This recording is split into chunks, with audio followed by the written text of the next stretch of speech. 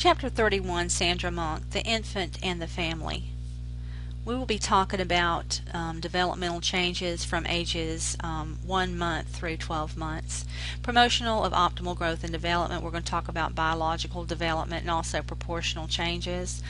As far as proportional changes, the child will double in their birth weight by age 6 months and triple in their birth weight by age 1 year. And these are important concepts to remember when you go into clinical. Their height will increase by 1 inch per month times 6 months. And so a child that was 20 inches long at birth is going to be somewhere around 26 inches long at 6 months. And you'll see children grow in spurts rather than gradual pattern, and this continues throughout childhood. But a young infant might sleep more, and they might eat a little bit more when they're growing, may nurse, more frequently. Maturation of systems, we're going to look at some of the changes. There's a slowing of the respiratory rate and of the heart rate. I would encourage you to look in your appendix in your book, in your textbook, and there should be normal vital signs in there, as well as normal percentile for the growth and for their height and for the weight for different children, so that you can see what's normal while you're in clinical, because you'll may not remember all of that. You want to look it up. Also, there's hematopoietic changes or blood changes in the child. You will see there's like a physiological anemia that'll occur somewhere around 3 months as the mother's fetal iron stores run out, and the child's manufacture and metabolic response have not picked up yet. And so you see they'll check it out, but they kind of expect that will happen somewhere around 3 months. They'll see just a slight drop in the hemoglobin. Head growth. We will measure a child's head and also their chest and their length when you're in clinical.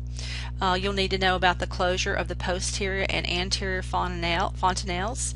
And as you will recall from OB, the posterior fontanelle will close somewhere around 8 weeks, could be 3 months, and the anterior fontanelle should be closed by 18 months. So a child older than 18 months, you would not need to assess their fontanelle, but it'd be something that's a way we can tell if a child maybe is dehydrated.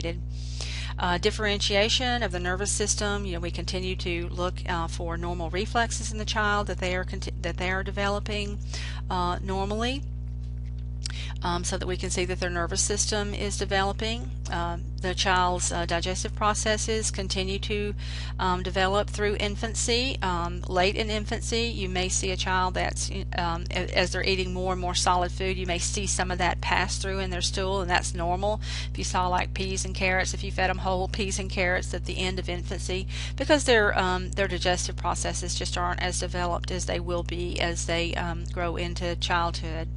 Their immunological system continues to develop up till about the time that they get ready to go to school. So that's why little children are sick so frequently. Their immunologic system is not. They have some protection from mother, but then in infancy, they're less.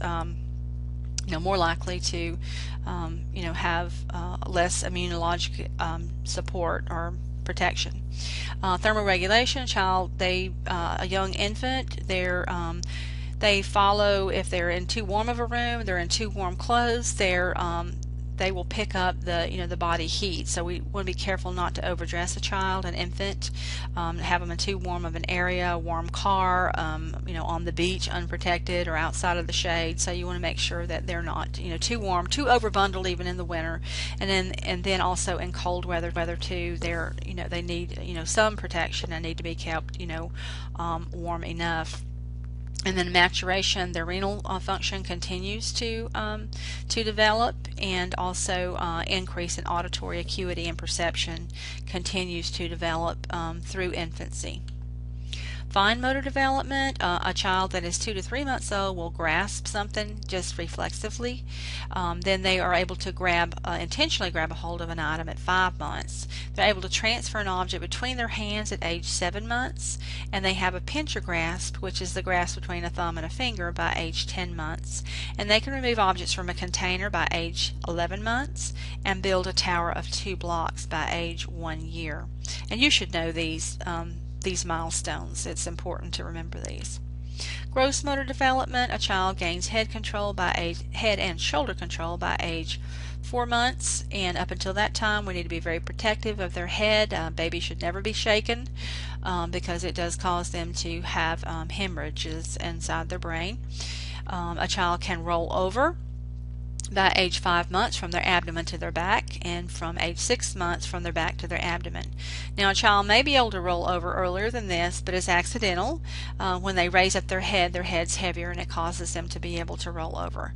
A child should be able to sit up by age 7 months, and although it's just for a brief period of time and they may be leaning, and they are able to sit up better by the time they're 9 months old. At least, and then they can move from a prone to a sitting position by age 10 months. So all this is moving towards being able to get up and walk. This is head lag. This is what a child under 4 months into that's maybe about a 6-week-old baby, 4-week-old baby. And then the next one is probably about a 4-month-old baby who's able to, maintain some head control. And then the next one is a baby that's even a little bit older. This is a little baby that's just learning to raise up their head and getting head control. Maybe a 4-week-old baby, 4-month-old baby, and then a 6-month-old baby there. And this also shows gross motor development. Maybe a 6-week-old baby in A, and B is probably about a 2 or 3-month-old baby. C is probably about 5 months. D is about 7, and I would say E is 9. And I'm guessing on those, but I think I'm pretty close. And this is a child that's learning to walk. I think I skipped a slide. Okay, locomotion. We go from cephalocaudal direction of development, so we go from head to toe, and also we go in sequence. All humans go through this sequence. Crawling from ages 6 to 7 months, creeping at age 9 months, walking with assistance at age 11 months, and walking alone at age 1 year.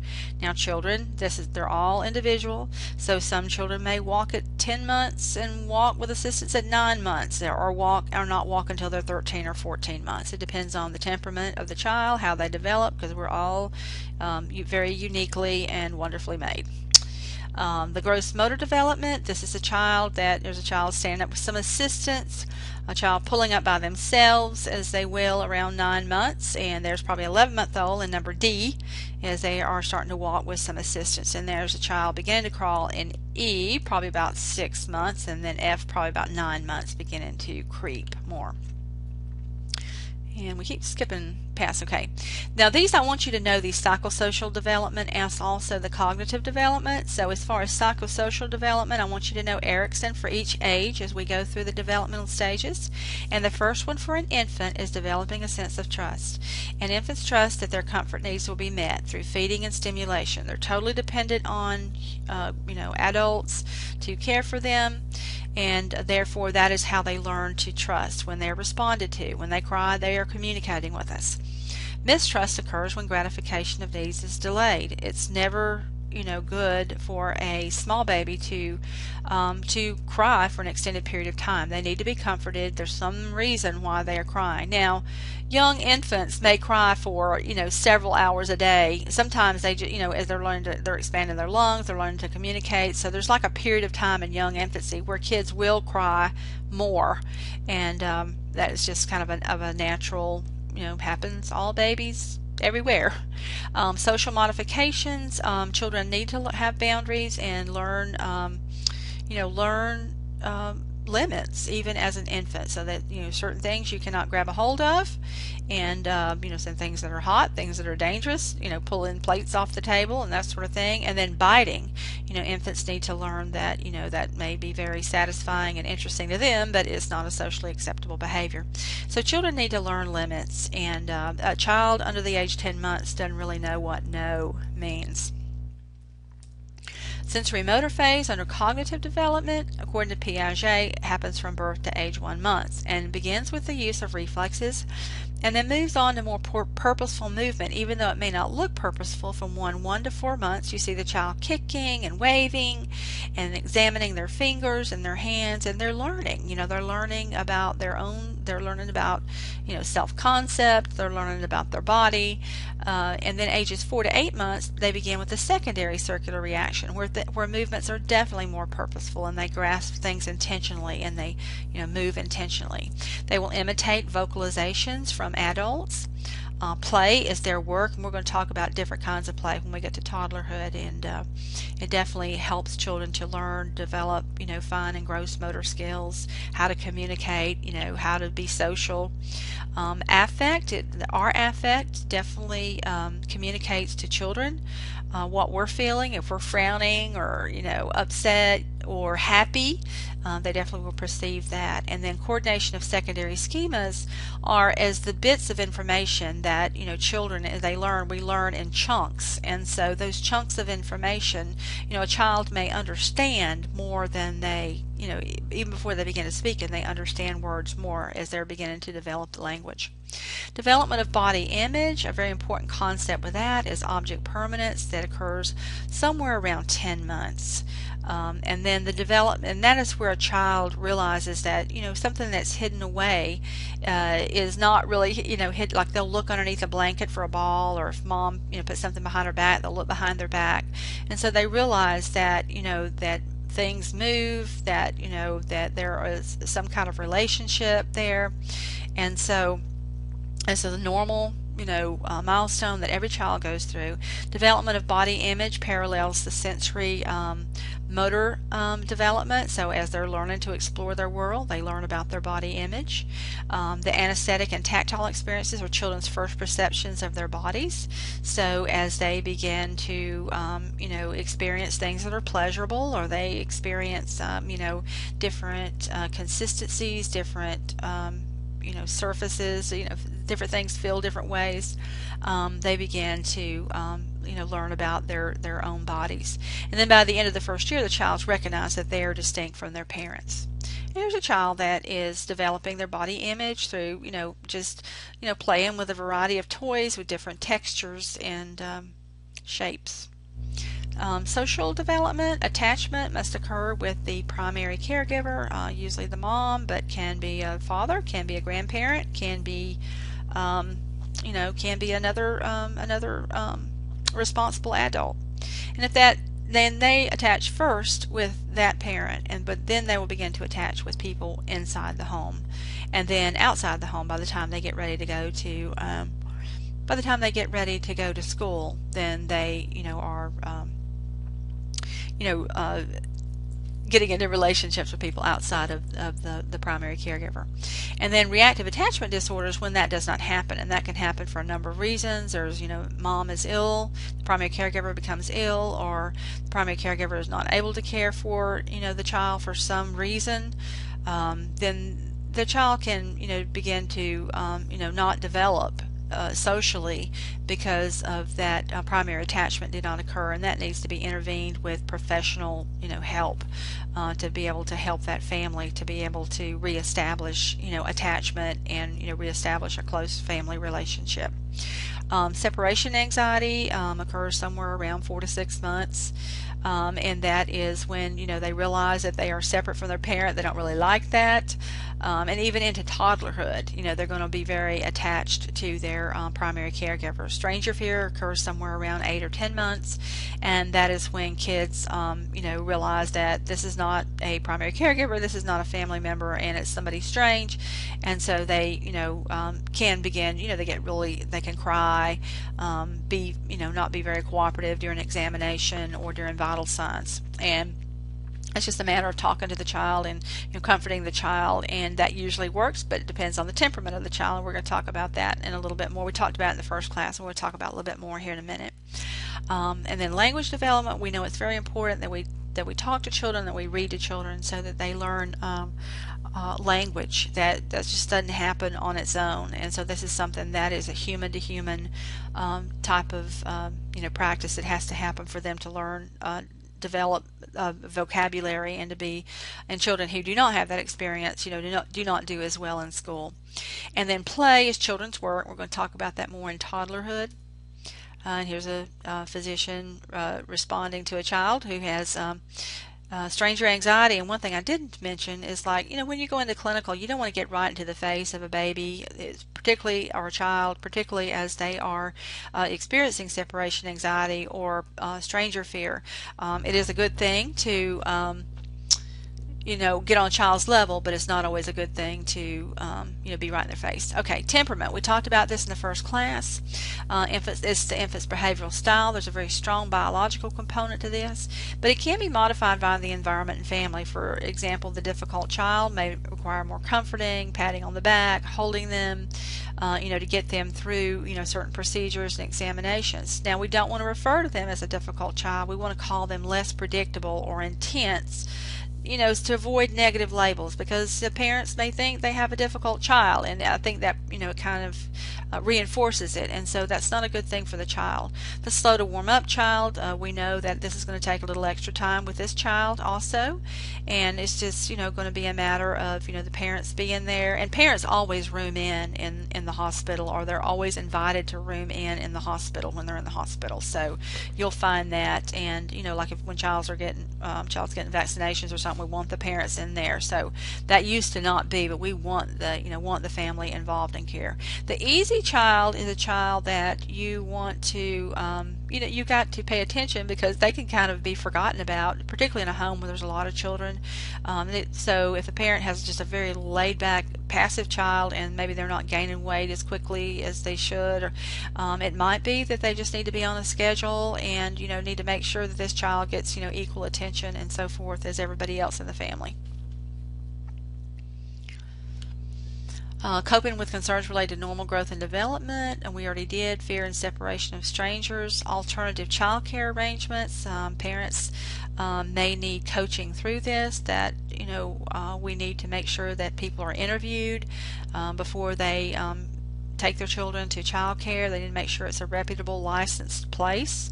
Family and friends need to be credible if they're going to keep their child. And so parents sometimes need to be coached through that. And you see all kinds of different situations, family members who take care of children, daycare who take care of children, parents who work opposite shifts. So you see all kinds of different child care arrangements, and when you're working with families, you want to find out what those are to see if there's any way you can help them with that, or when you're given instructions, to make sure that that communication takes place with all of the caregivers. We already said we've got to set limits and provide discipline. Thumb sucking, finger sucking is something that little babies, infants, just do.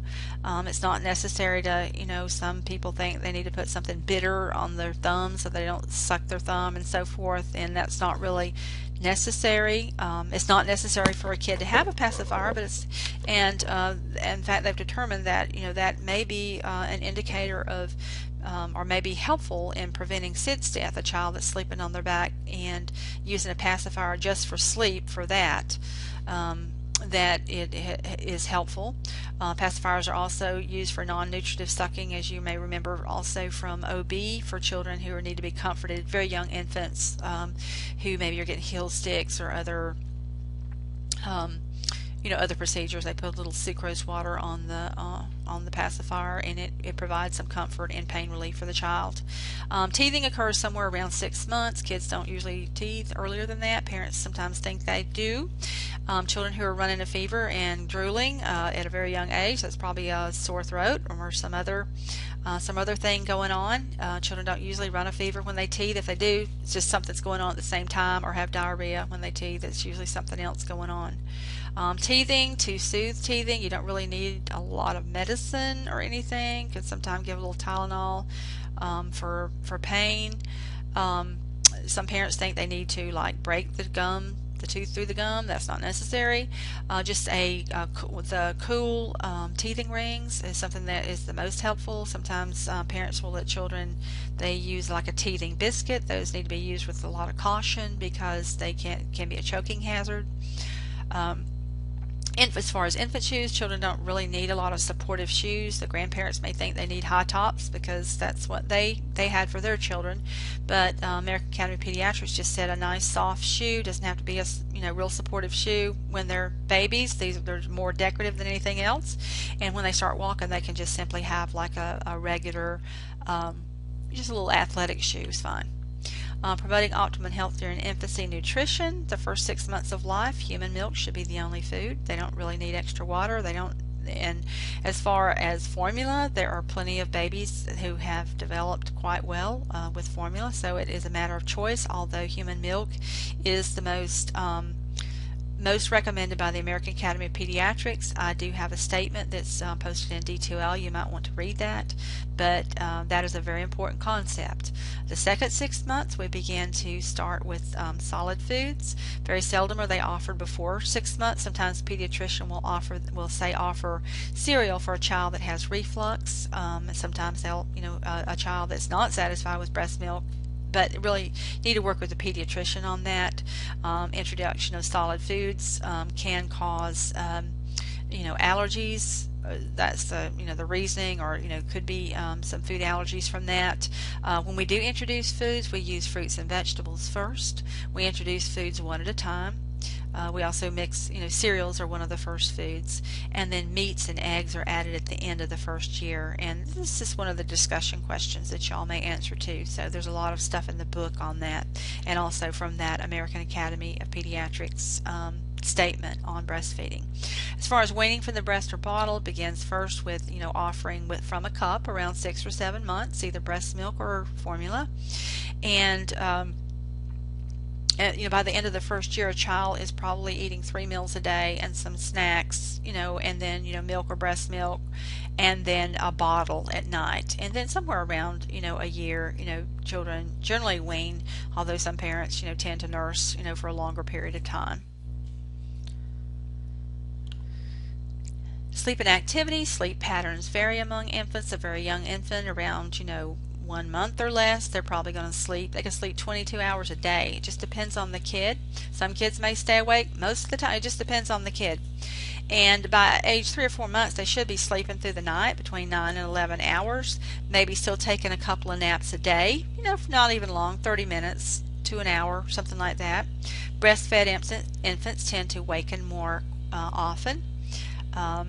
By the end of the first year, they're probably just taking 1 nap a day.